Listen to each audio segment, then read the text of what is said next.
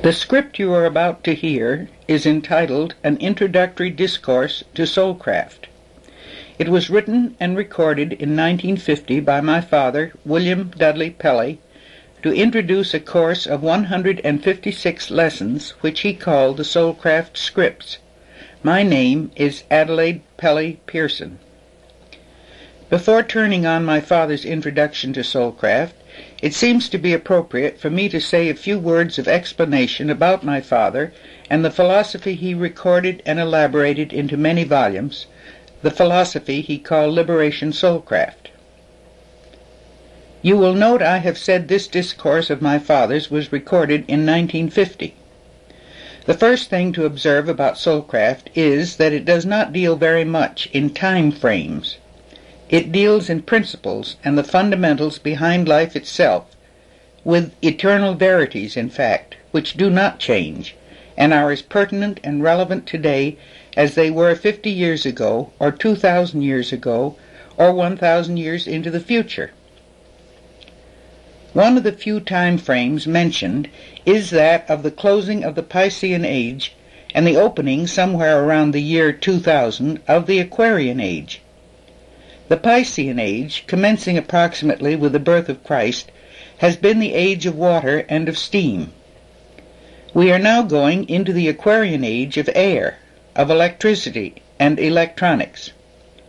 The two ages overlap, but it is easy for almost anyone to see and understand the difference in emphasis between the last 2,000 years and the space age future into which we are rapidly moving. Along with the radical changes in our transportation, our communication, our systems of manufacture, and other physical changes in our way of life, there are also differences being displayed in our ways of thinking about things. Long-standing social institutions, such as marriage, are undergoing stress and strain. Economic systems are experiencing traumatic difficulties. Educational systems are creaking, if not cracking up. Religious thought, which is supposed to have all the answers, is being torn apart. Many fundamentalists, in varying degrees of panic, are trying to retreat into the 19th century. They are not preparing themselves for a new age. They are headed for a rough time. Forward-looking ministers have little to preach but the basic Christian tenets of loving thy neighbor and doing good to thine enemies.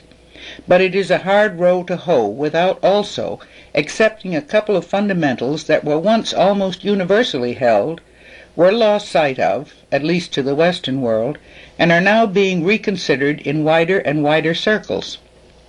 The first fundamental is the continuing existence of the soul spirit throughout our eternity.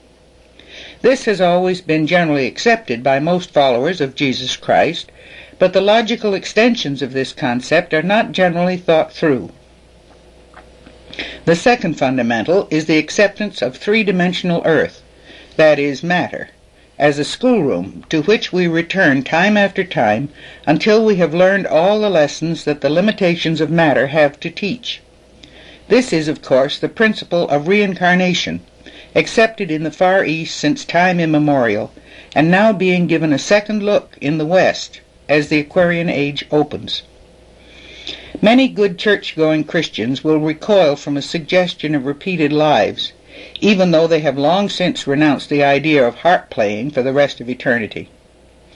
A very dear lady of my acquaintance pronounced her judgment with warmth. "My goodness, it's too simple. It answers too many questions too easily." This lady came from the old Puritan school of we are born to sin and suffering, and anything that comes easily, even an explanation, has to be sinful or in grave error. A good many other people are pleased to take Tim Leary's statement as their own. I don't believe in reincarnation, and I didn't the last time I was here either. This gets a laugh, puts a cap on the subject, and permits everybody to get away from a sticky topic. Soulcraft, however, accepts, indeed is based on, reincarnation as a fact. It also accepts that under certain special circumstances it is possible to communicate with persons on the other side of life, those who are commonly labeled dead. My father in the following discourse explains about his own startling and unexpected projection into the world of ESP, extrasensory perception. He also tells about how he began to take the messages from the other side that he was instructed to transcribe and publish as the Liberation Soulcraft doctrine. This, he discovered, was his life work, to which all his other experiences, from a boyhood in a hidebound New England parsonage to young manhood in the top echelons of magazine publishing, were only preliminary training. I was not with my father in California when he had the 7 minutes experience.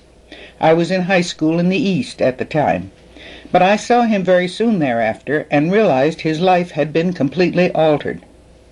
I saw the 7-minute article as it was published in the American magazine in March 1929, and I saw the avalanche of letters it started.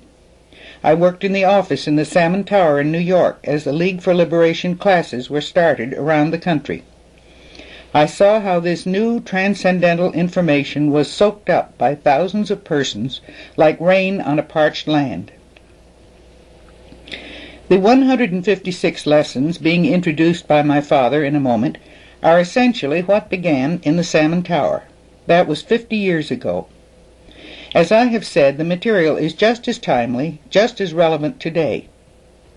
What is gratifying to me, looking back over the 50 intervening years, is what a flood of material has appeared since that time, substantiating and upholding the concepts that appeared in the Liberation Soulcraft material and in very few other places. Liberation Soulcraft began its teaching before Bridie Murphy, before the Rhine experiments at Duke, before Thelma Moss and her scientific approach to mental telepathy and the behavior of consciousness, before Helen Wambach and her studied approach to hypnosis and regression to previous lives, before L. Ron Hubbard discovered his subjects in reverie on the time track were going beyond the birth incident to previous existences, before the late Bishop Pike talked with Ena Twigg and Arthur Ford and courageously published If This Be Heresy, before Thomas Shugrew's book, There Is a River, brought Edgar Cayce to national attention, before Colonel Ed Mitchell went to the moon and then set up his foundation for noetics to investigate the as yet unexplored powers of the mind. I could name a dozen more. All of those experiments and approaches, by and large, bear out the truth of Soulcraft's basic assertions. I am not suggesting any of those people took ideas from Soulcraft. I am suggesting that certain basic assertions of Soulcraft about what the life and death experiences are, and how life could be lived with greater pleasure and facility if these processes were better understood, are basically sound as they are borne out by the best of the subsequent material. My father was indeed one of the great pioneers in this field. Listen now as he tells you about his own never-to-be-forgotten experience.